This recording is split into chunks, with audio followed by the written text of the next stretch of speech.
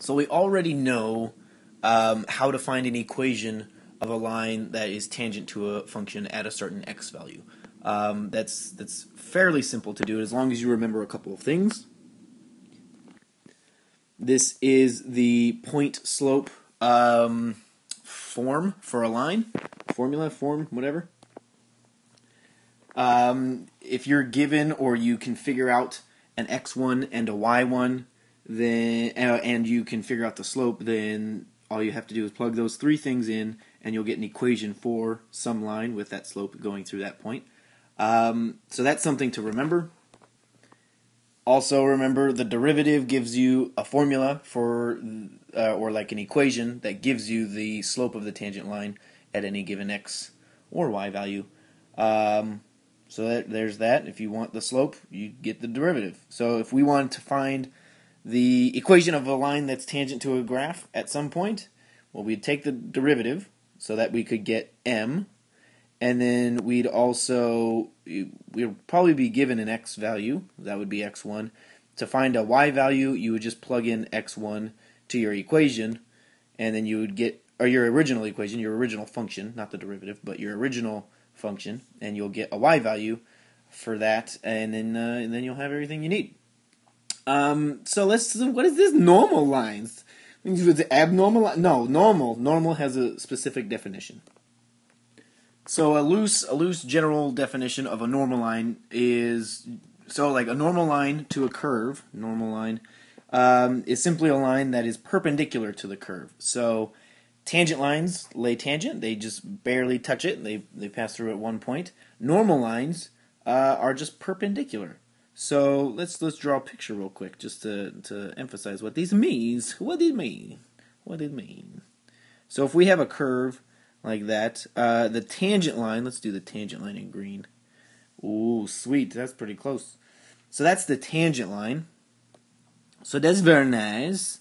The normal line would be perpendicular to that.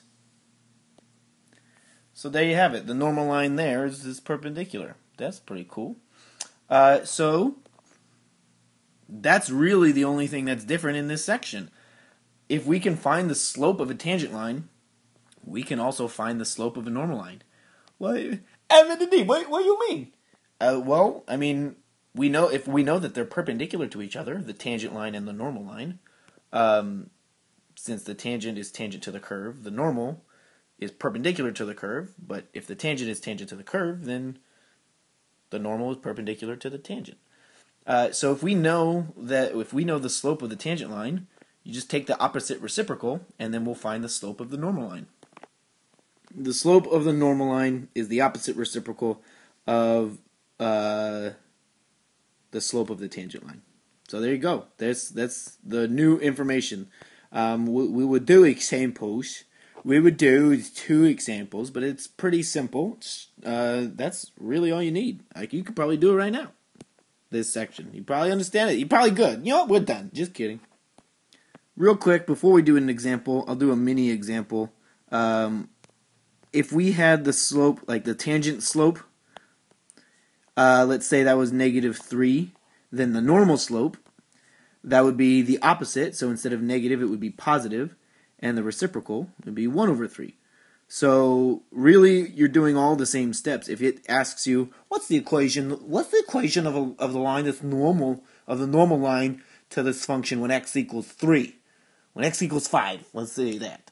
And what's the equation of the normal line? Well, all you got to do, if you know x is 3, you plug in an x to your function, you get a y, you got an x and y, that's the 2 parts, that's that and that. And then, well, if you want the slope of the normal line, you just take the derivative and then plug in the 5, because x was 5 in this hypothetical situation.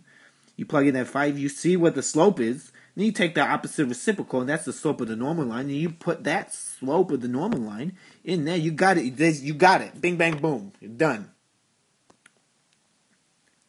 What is he talking about? I don't follow. I don't follow it. Well, let's do an example then. Yeah?